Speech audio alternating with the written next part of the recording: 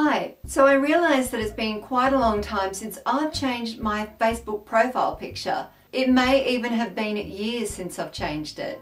I think by not changing your profile picture regularly on Facebook, you're doing yourself a disservice. Also, when you Photoshop, you're doing yourself a disservice because people are going to see you in real life and wonder what's happened.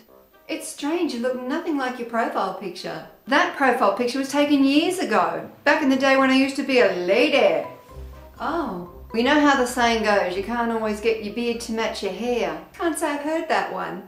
I think I might have made that saying up.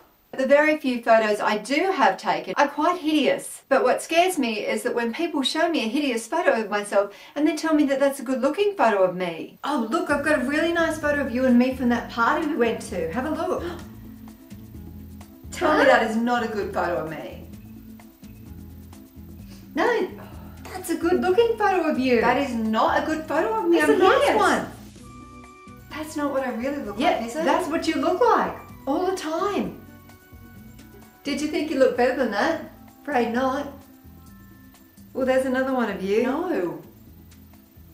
Are you drunk then? No. No, that's just you. I'm not photogenic, and it's quite ironic because I'm happy to make videos because I always feel like videos more about the personality rather than what you look like. Because I do taste test videos, I get a lot of people saying, wow, your ass is going to be huge, or you're going to turn into a fatty. So a lot of people out there are concerned about the size of my ass. The only one that should be concerned about the size of my ass is me. So how big is my ass? It's ginormous, look at it. It's huge. No, it's not huge. But it doesn't matter if it's huge or not. It shouldn't matter.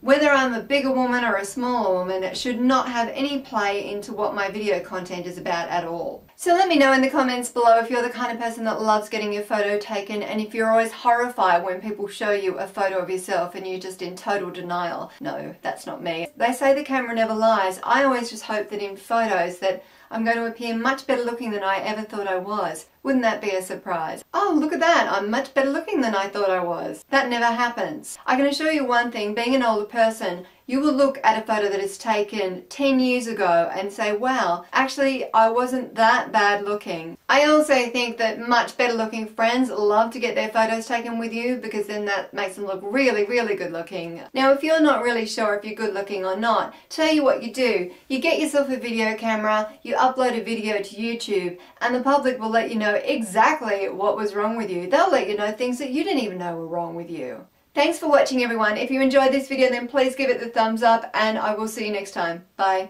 Oh, far out. You can't even see my mouth.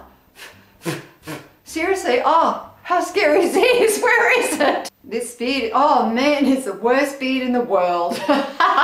Seriously, I shouldn't have put the moustache on. How can guys handle having a beard and moustache? How do you eat? How do you find your mouth? Oh gosh, oh, this hasn't really gone well, has it?